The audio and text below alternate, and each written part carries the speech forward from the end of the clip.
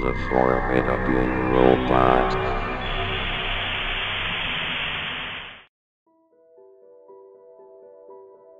My name is Jordan Gonzalez. I am a huge fan of Team Fortress 2, the game created by Valve. I main Scout quite a lot, but I don't have that much of an appealing or respectable attitude towards my fellow playmates. I am often labeled as a stunt more than often. However, I feel like this behavior against the people I play with has backfired greatly due to something that happened just 2 weeks ago. I still shudder from the thought of reminiscing back just to type this out. I was just playing TF2, like usual, not treating teammates or other people with respect, shitting on the enemies of the opposing team. It's nothing out of the ordinary. I was having a great gaming session, until I went down to pick up my Uber Eats order. Once I got back upstairs to resume my gaming session, however, TF2 wasn't running at all on my monitor. Instead, it was my file explorer. It was on this certain folder located in the TF2 files, so I decided to just look upon the contents of a zip file located in said folder. I decompressed the zip folder, and it took a really consuming amount of time to just decompress it. It felt like watching paint dry just from not having it done and easy. Once it did decompress though, I was met with 3 image files, and a video that was labeled with Meet the Scout 2002 by the file label. I was weirded out by just the sudden appearance of these files. I dragged my mouse over to the first image, which was just called Monitored. I opened it in my photos, since there was no preview for the image, which was strange enough. It depicted 2 small eyes in a pitch black void. I stared at it for a couple of seconds trying to find things other than the small eyes, before out of the corner of my eye when I was least expecting it, the eyes blinked. I was instantly shocked by this and sprung out of my chair with an incredibly disturbed face because of this. Why did it blink? Or was I just imagining things? I couldn't really comprehend anything at the time because I was still in a buzzy mood after being fired from my second job. I decided to X out the image, and hovered over the other image which was labeled with strangely, another singular word. It was called Naughty, and this made me slightly think back to how I acted in my TF2 games when I played Scout. I was probably thinking too deep into this, but I was still scared after I imagined the photo blinking at me before. I opened Naughty, and it showed a monitor-length image showing a shadowed Scout in the middle, with a human heart placed on the left side of the image. I didn't really know what this image meant at all. It was just a pitch black Scout with a heart on the left, so I just decided to X out. That was when I realized that the X button wasn't even there. It was just the red highlighted button, no X. I couldn't escape out of the image. While I was occupied trying to close it, I saw a vague light start appearing out of the Scout's face. It was a fully white shadowed human face coming out of the black shadow that was the Scout's face. As it slowly faded in, not even doing anything, I felt my heart racing as I didn't know what was happening then. Before I could think of anything to do, the image just closed itself. It was weird. I felt an image of a monochrome Scout with white teeth marked within my brain, and I was creeped out because I don't even remember seeing any image from before like that. I decided to move on to the final image, which was titled, Actions Have Consequences Gonzalez. I had to click on it to show the label, and I was shocked. It literally just said my last name, genuinely. What the fuck is this thing?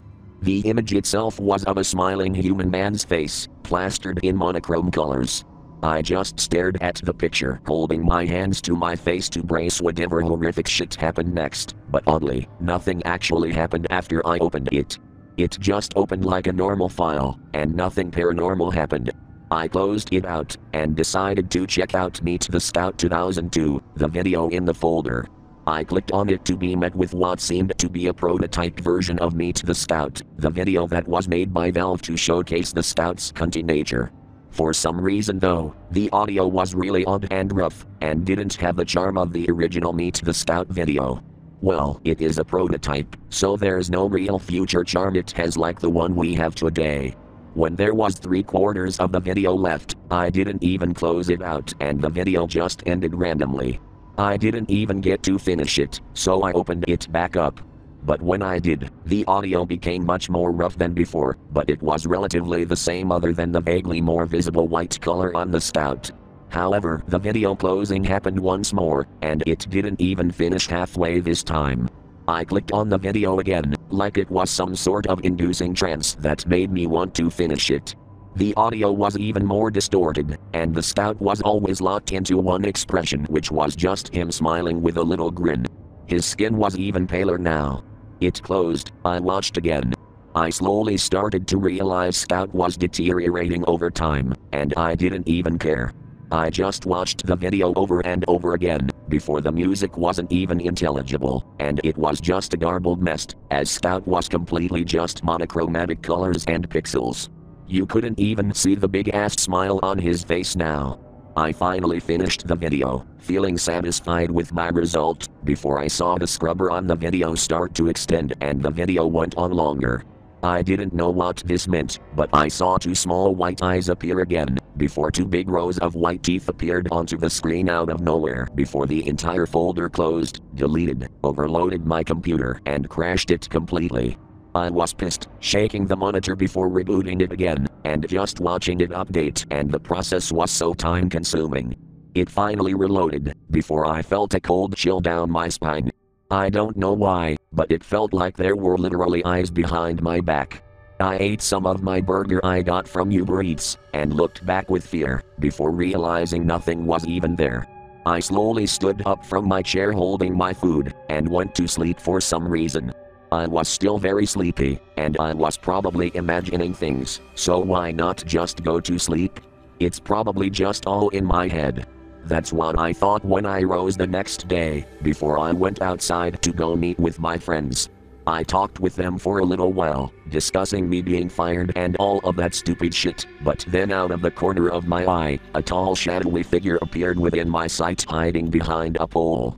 I looked up at it in fear before it quickly disappeared. I could quickly make out from what I saw that it was reminiscent of Scout from TF2. It looked really weird too, from what I remembered. On the walk home, I saw the figure again and again. I kept looking back to see what it would do. I kept playing TF2 how I normally would, being a skunt and all that shit, but I could feel cold breathing on the back of my neck whenever I would start being an asshole to the people I played with. It creeped me the hell out, but I didn't stop this behavior.